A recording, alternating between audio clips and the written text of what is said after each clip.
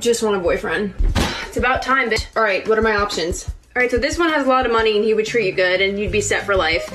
This one would be really, really nice to you and he treats his mom well. This one is like totally obsessed with you and in love with you. And these are all some really good ones. Actually, this one doesn't want you at all, so ignore that one. And wait, why doesn't that one want me? It doesn't matter, he would treat you like shit anyway and he's 5'7", so just ignore it. But what's his name?